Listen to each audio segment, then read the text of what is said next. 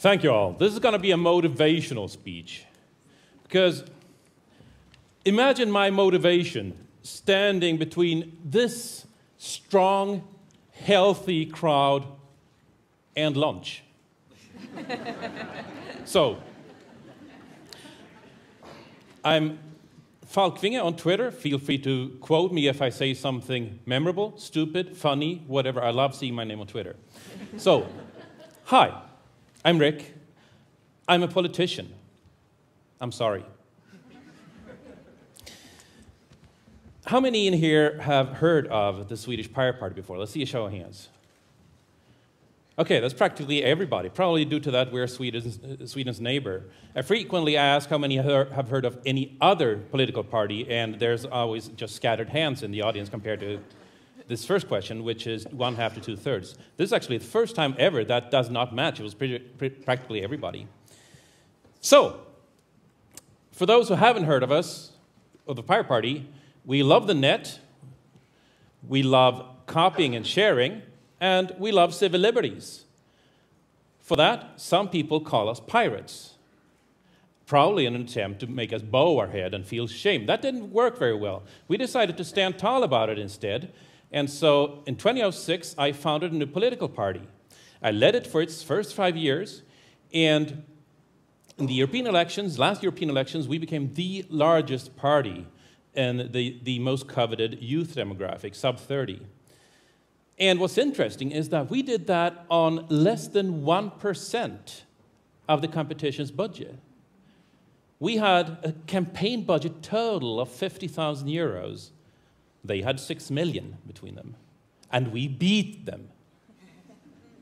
That gave us a cost efficiency advantage of over 2 orders of magnitude. And I'm going to share the secret recipe of how we did that. We developed swarm methodologies, and they can be applied to any business or social cause. Well, almost any. There's a small asterisk by the any, and I'll get to that in just a minute. But applying these, and we've done this dozens of times, we know that this works. We've put 2 people in the European Parliament. We have 45 people in various German state parliaments. We're in the Icelandic Parliament, the Czech Senate, many more local councils, and as said, we've spread to 70 countries. And that's not bad for a political movement that hasn't even been around for a decade.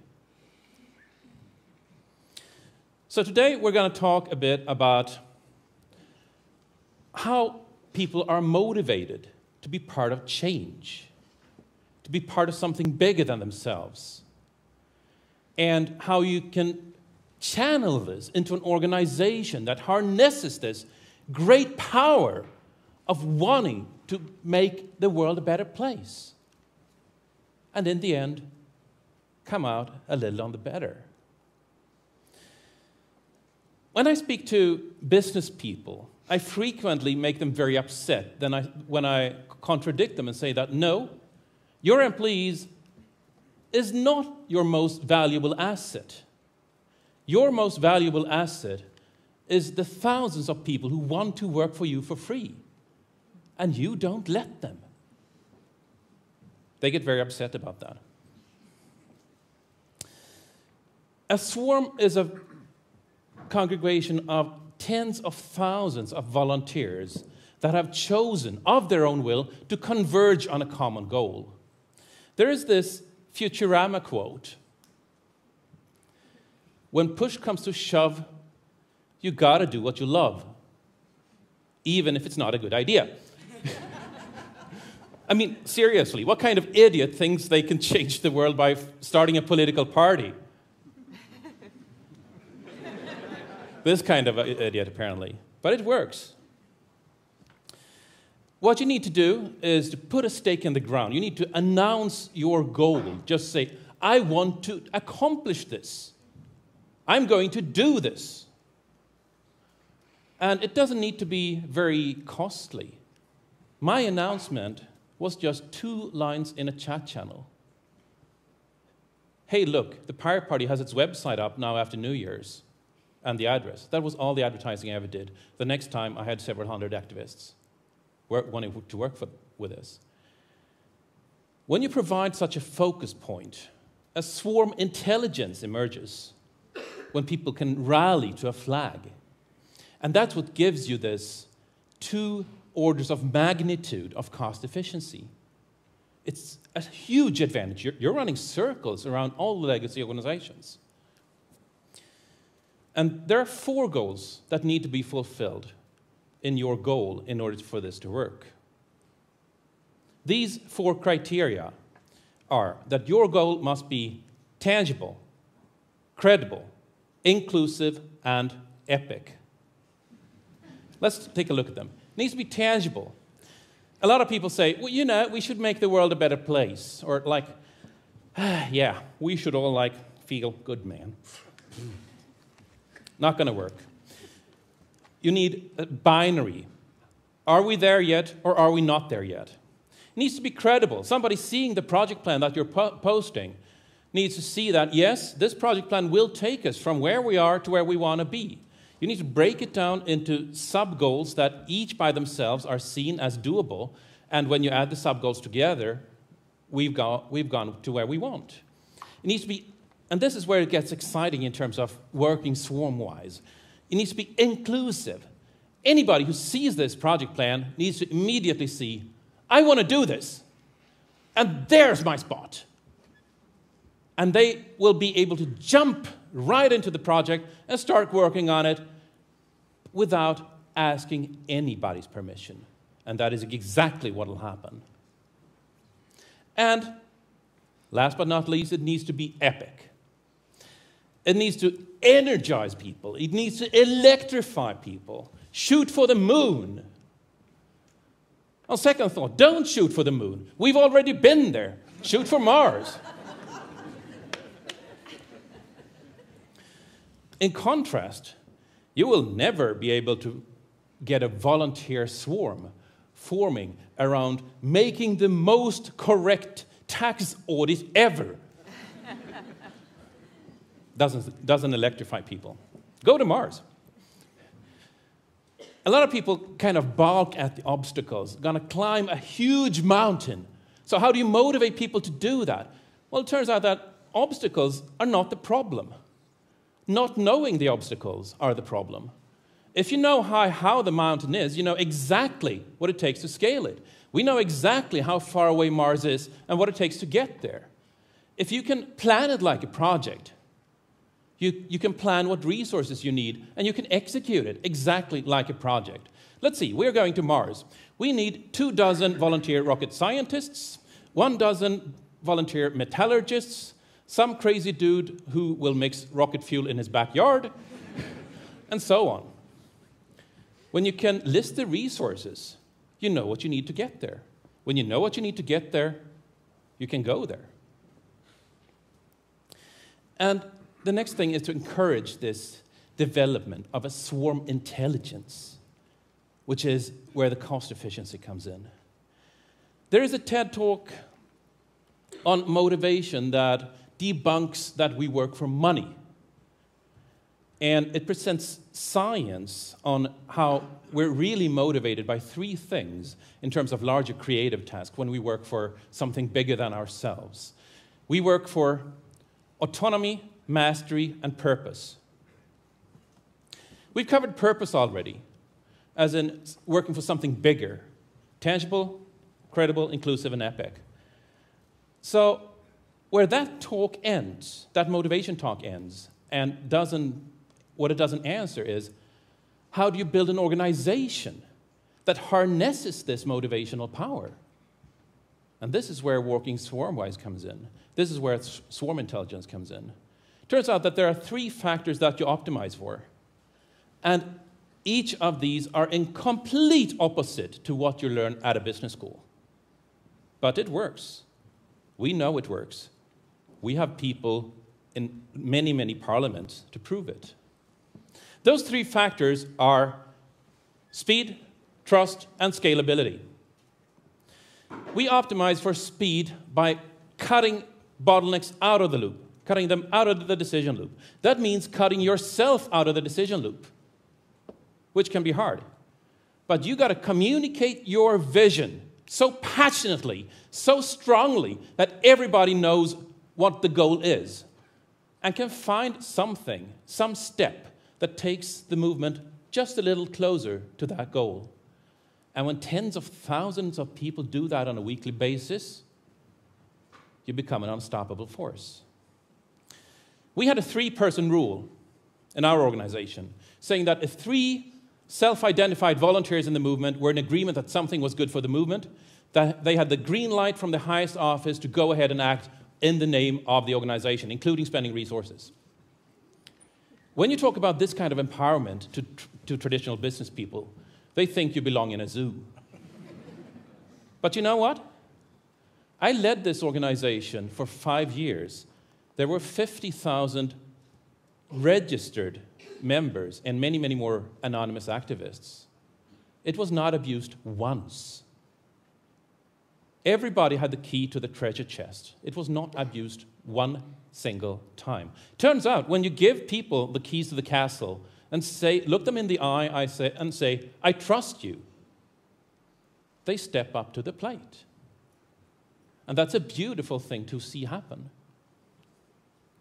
Obviously, not everything went according to plan. That's a different thing. We made mistakes. We should expect mistakes. If you're pioneering something, that means you must, by definition, venture into the unknown. When you're trying the unknown, some things won't go as planned. That's part of the definition of venturing into the unknown. To find the great, you must allow mistakes to happen. So you must communicate that we expect some things to go wrong to create a risk-positive environment. Therefore, we also optimize for iteration speed, meaning that we try, we fail, we try again, we fail faster, we fail better, we try again, we fail better again. Maybe after we've tried 15 times, we've mastered some specific subject. So you want to minimize the time it takes to try those 15 times. You optimize for trust. You encourage diversity. You need to communicate your vision so strongly so that everybody can translate it into their own context. Because language is an incredibly strong inclusionary and exclusionary marker, social marker.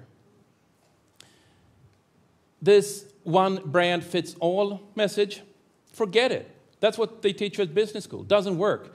Or at least it doesn't give you the cost efficiency advantage of working swarm-wise.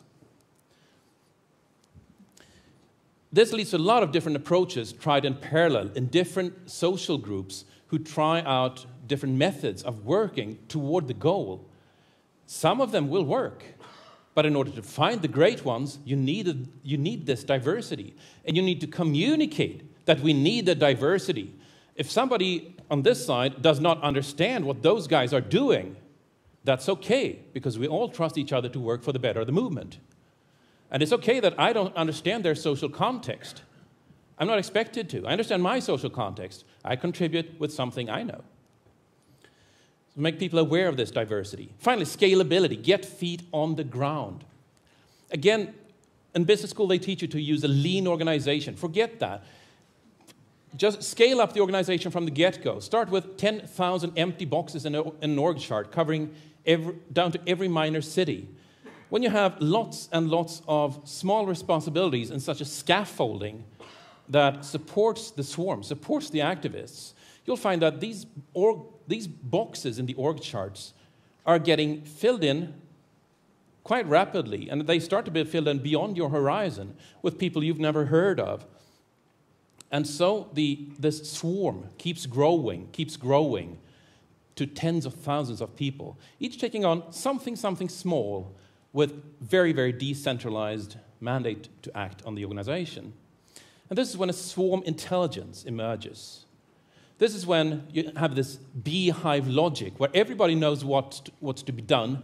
Everybody is taking their own small steps towards it. So the swarm starts to act as a coherent organism, and it's amazing to watch. This is when you're rewarded by the cost efficiency advantage over your competitors by 2 orders of magnitude. 2 orders of magnitude. This is not just a silver bullet. So we've been talking a lot about the big picture today. You can use these swarm methods for a lot of stuff. Do you want to change the world? Do you want to bring clean water to 1 billion people? Teach 3 billion people to read? Maybe you're into social change. You want to introduce an unconditional basic income. Or maybe you want to take humanity to Mars. You can do this using these methods. You can do this. It's about leadership. It's about deciding what you want to do and telling it to the world. Because no matter whether you think you can or cannot change the world, no matter whether you think you can or cannot change the world, you are probably right. So one question I want everybody here to ask themselves today is the observation that change doesn't just happen. Somebody makes it happen. Do you want to be that person? Do you want to be that person? And then one last thing. There's one component more that's required to work swarm-wise that I haven't mentioned yet. And that is fun. This goes beyond just enjoying your job. This goes beyond having a pinball machine in the office. Because this is actually required to succeed in a swarm-wise scenario. This is required to succeed to get that cost efficiency advantage of 2 orders of magnitude, for the reason you need to attract volunteers. And people in this aspect are rather predictable. People will go to other people who are having fun. In contrast, they will walk an extra mile to avoid people who are not having fun. So, having fun is more than just having a pinball machine in the office. It's an absolute and unavoidable requirement for organizational and operational success when you're working swarm-wise. So, in summary, a recipe for a swarm organization using these motivational methods to a huge competitive advantage. Your goal, it needs to be tangible, credible, inclusive, and epic. Your organization needs to be optimized for speed, trust, and scalability. You need to enjoy yourselves. And that will reward you with 2 orders of magnitude of cost efficiency advantage. Thank you.